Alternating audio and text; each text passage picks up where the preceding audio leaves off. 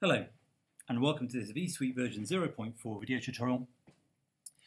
And in this video tutorial I'm going to cover the three main ways that we can simulate artificial lighting with the LiVi component of the v0.4 using Radiance in the background. The first way, which I'll cover, which is probably not a way you would generally use, but I'll just cover it for completeness, is that we can create mesh geometry within the Blender scene, and we can associate a Radiance light material with that mesh geometry. And then that mesh geometry will then act as a source of illumination within the scene. So in this very simple kind of almost empty scene I've got here, I've just got a camera and I've got a plane, and I've already subdivided that plane up, and I've associated the light sensor material with that plane. So this plane will now act as a sensing surface for our simulation. So I could now just create, for example, a cube. I'd lift that up a bit and scale that down a bit. And I can now associate with this cube material a light, I can associate with this cube a light material. So if I go to my material panel over here, new material, call it light source, and now I can simply down here within my LiVi Radiance material type, I can select light instead of the default plastic. Once I've selected light, I can choose how to specify the color of that light. I can either apply an RGB color, or I could apply a color temperature, which is controlled by this slider here. So 3500 Kelvin would be a fairly warm white. So once I've done that, I can simply then go to my node setup, and I've got here a typical standard LiVi node setup, my VI location node feeding into my LiVi context node, although I'm using no sky type here because I want to see the influence of the artificial lighting, not natural lighting, and my LiVi geometry, which I should re-export as I've changed my geometry, and I've got my LiVi simulation node. So if I just preview this scene from the perspective of the camera, I might just center that slightly. If I now preview that, we can see my cube is a source of illumination, and it is illuminating the plane underneath. And if I change my color temperature to something sort of a more bluish white, re-export, preview again, and I get a much more whiter, bluish white color.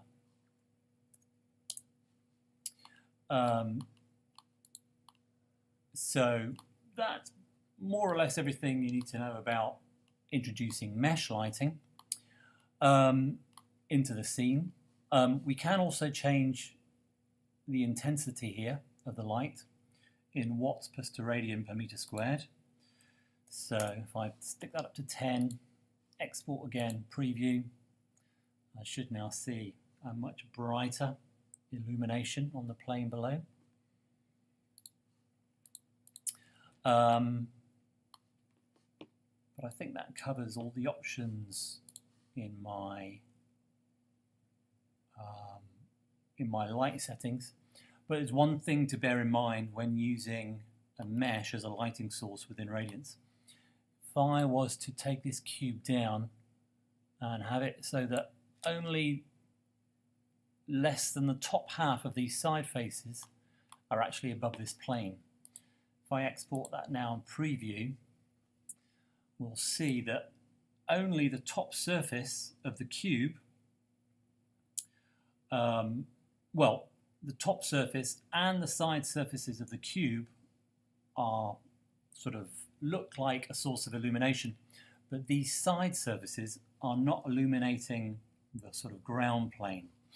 we have around the cube. And that's because the lighting as distributed around the scene is actually coming purely from the center point of each of these faces.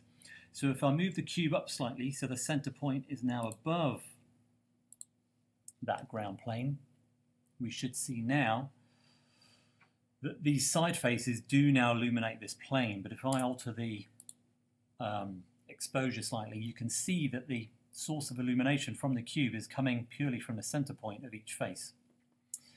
So this kind of technique works fine where the lighting source is fairly distant from the things that it's going to illuminate, and then this slight spatial sort of inaccuracy of the mesh lighting doesn't matter too much. I can go into my cube and I can subdivide the faces of that cube, for example, and now a light source will come out from each center of each face. So if I export that and preview, we get now a more, what looks like a more even illumination on the plane from the cube. But again, if I change my exposure, we can see the illumination is actually coming from the center of these now smaller faces. And the more faces we have, if we have a lot of faces that are acting as sources of illumination, it will slow down the simulation quite significantly. So that's just to cover how we can do mesh-based lighting, which, like I say, you may not actually use when doing lighting simulations. The next thing we can do is we can actually add a lamp within the Blender scene. And I usually use a spot lamp for this, so I can see what direction that lamp is facing. And that lamp is by default facing downwards. And to that lamp I can associate what's called an IES file. An IES file is a text file that describes how bright a light is from the different angles that you can look at it from. And these IES files are released by manufacturers of lights and luminaires for the purposes of simulation and analysis.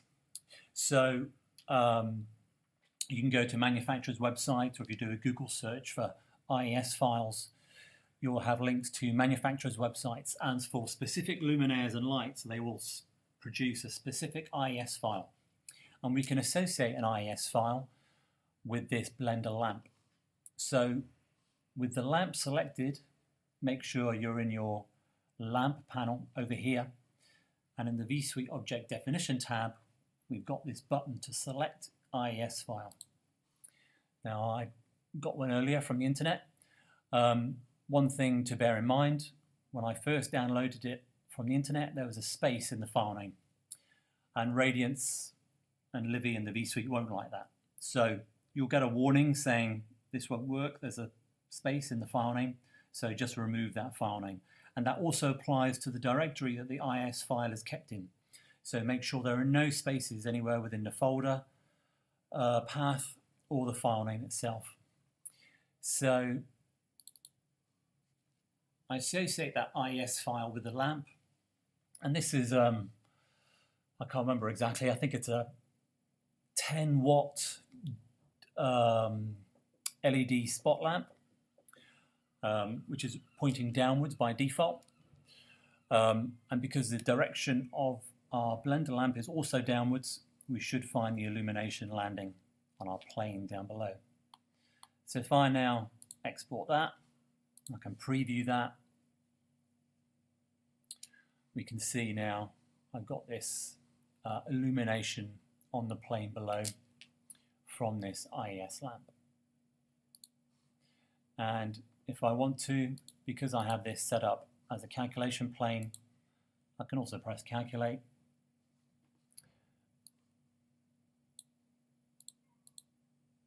And I can do a display of that and bring out my usual numerical point visualization for, at the moment, Luminance Lux. I have my legend, and I should have a little table here. I think that's not working at the moment because I've gone and moved the path to the, yes, if I just get rid of that. This is because of some changes that I made.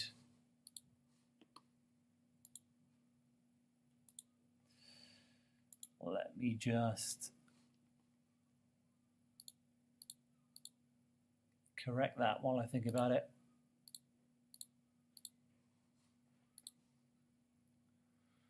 It's just because of some development I did. There we go. So as we had with our lighting, natural lighting analysis, we have a legend. We can bring up tabular statistics for the results plane that we have selected, and you can change the color of that, etc. So if I was to rotate this lamp, so let's move it like that, could re-export that, calculate that. Let's see now my lighting sources offset. So we could, if we wanted, duplicate that lamp, export again,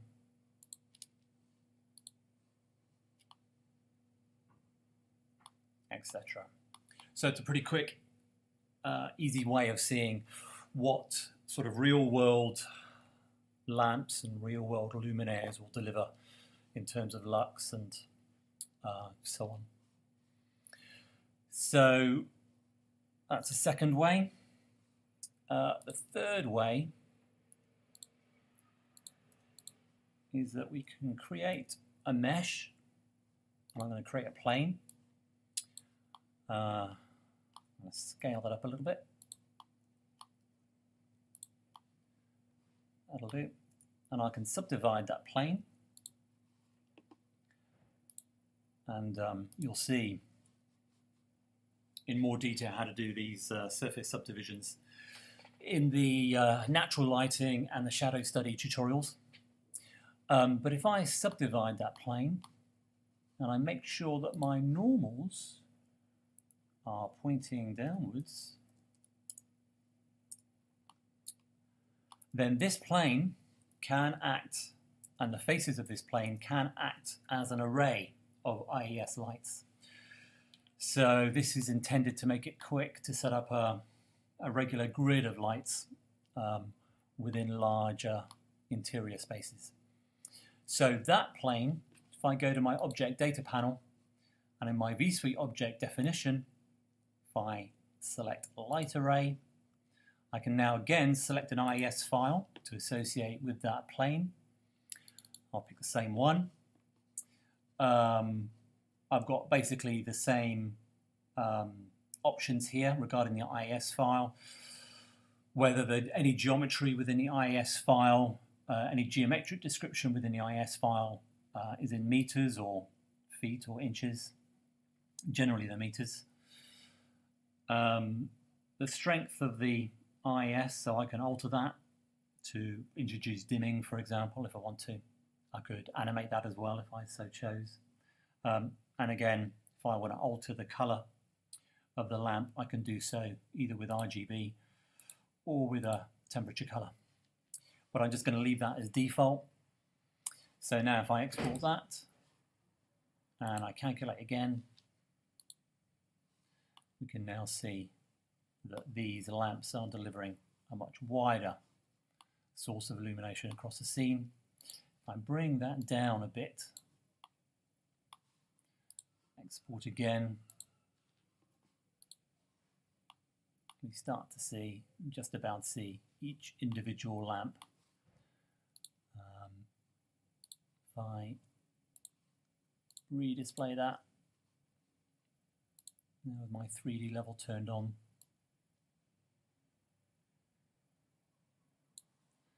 you can just about see each individual lamp a little bit more.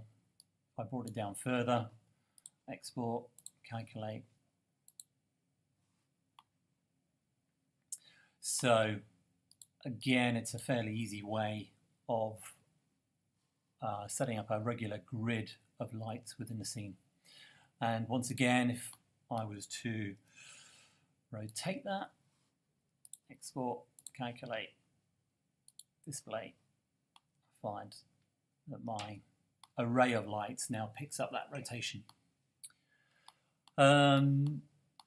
So those are three main ways that we can use or simulate artificial lighting within the V Suite. And I think that is everything. Okay, thanks for watching.